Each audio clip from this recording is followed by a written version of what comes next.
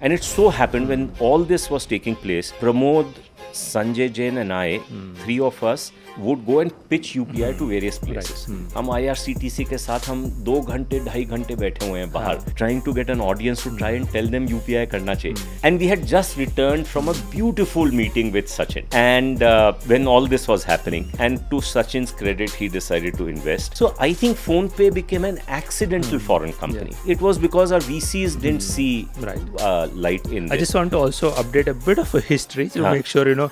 So because yes, you were there, you were part of this. I was there, and of course, you know, Sachin obviously supported the transaction, but Binny was a huge champion, not only during that time, but more importantly over next 2-3 years. So most of his CEO stint, he really nurtured PhonePe, because PhonePe, there was initial investment, but without the investment that have gone into both during Binny time and beyond, PhonePe obviously wouldn't have been, right? So I think that just want to acknowledge that. I fully agree with you.